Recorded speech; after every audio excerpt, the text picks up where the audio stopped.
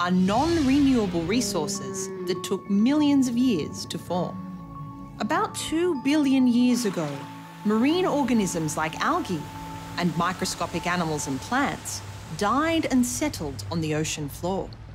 Beneath other sediments in the ocean, and in the absence of oxygen, these fossils changed into a substance called kerogen. Under heat and pressure, kerogen gradually changes into oil or gas.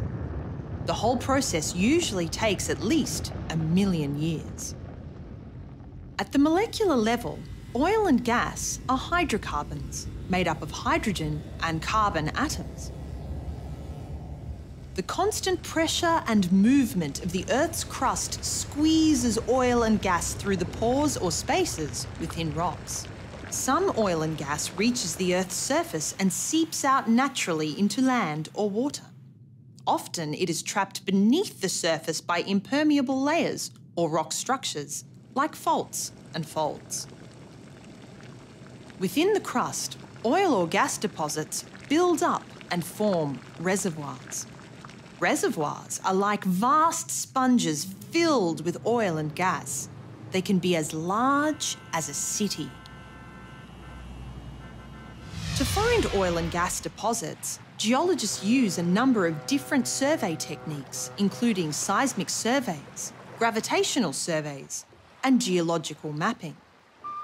Seismic surveys use reflected sound waves to produce a 3D view of the Earth's interior.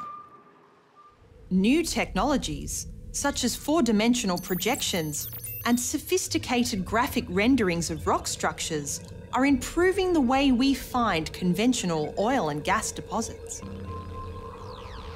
Energy resources that are currently difficult or expensive to extract are called unconventional oil and gas.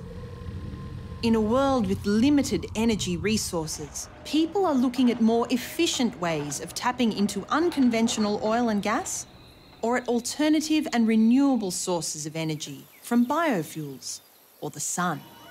What do you think will be the energy sources of the future?